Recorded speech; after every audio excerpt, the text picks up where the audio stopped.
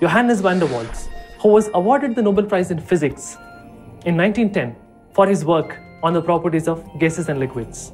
To start with, let us explore the first of the van der Waals forces, the one between two permanent dipoles. Observe this. Here, we have two polar molecules, but with a very fixed configuration, such that the interaction is attractive. The dipoles are aligned end to end, and the potential energy of the interaction is given by this expression. If you look at the negative sign, it implies that this interaction is indeed attractive. And should we reverse the direction of one of the dipoles, then the interaction becomes repulsive, as indicated by the change in the sign of the proportionality constant. Here, nu A and nu B are the magnitudes of the dipoles of the molecules, which are separated by a distance r. Likewise, we could have dipoles as shown here. Once again, you may be able to guess that this interaction is attractive in nature.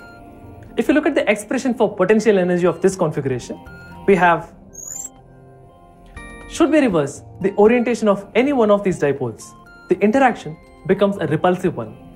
In general, the potential energy between two fixed dipoles is proportional to the product of the dipole moments and inversely proportional to r cubed. The constant of proportionality, which may or may not be positive, is determined by the positions and relative orientation of dipoles. Do note that this proportionality holds true only for fixed dipoles, which is generally appropriate for molecules in the solid phase. In liquids and gases, however, the molecules are free to rotate, so it is silly to assume that dipoles are fixed. Hence, we need some really clever mathematics, which shows that the average or net energy of interactions of freely rotating permanent dipoles is given by, where T is the temperature or the absolute temperature in Kelvin and Kb is the Boltzmann's constant. We see that the potential energy V is inversely proportional to the sixth power of R. So, the energy of the interaction falls off rapidly with increasing distance. Attractive interactions that fall off as r to the negative 6 are collectively referred to as van der Waals interactions. So far, we've only worked with either charged ions or permanent dipoles. Naturally, you might be curious as to what would happen when one or both of the interacting species is a neutral atom or a nonpolar molecule. For instance, here we have a neutral molecule. Now, next to it, we put a charged species. It could be an ion, it could be a permanent dipole. Now, because of the charge separation, the electron distribution of the otherwise neutral entity will be distorted by the electrostatic force exerted by the charged species. Thus, a charged species induces or encourages the formation of a dipole on an otherwise neutral atom or nonpolar molecule. The dipole generated in an atom or a nonpolar molecule is said to be an induced dipole because the separation of positive and negative charges in the neutral entity is due to the proximity or the closeness of an ion or a polar molecule.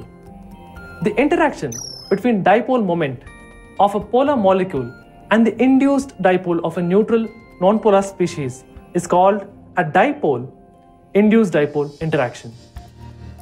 If the dipole moment of a polar molecule is of magnitude mu, then the potential energy for the dipole-induced dipole interaction is given by this expression.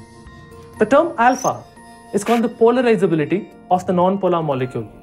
Now, it is a measure of the ease with which the electron distribution in the neutral entity could be distorted by an external electric field.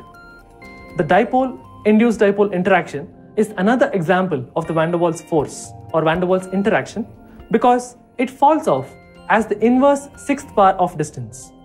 Unlike interactions between two rotating dipoles, this dipole-induced dipole interaction is independent of the temperature because induced dipole moment is formed instantaneously and the value of potential energy V is unaffected by the thermal motion of molecules. In general, both ion-induced dipole and dipole-induced dipole interactions are weaker than ion-ion, ion-dipole or dipole-dipole interactions. So, if you are looking for the magnitude of interactions, we can summarize them as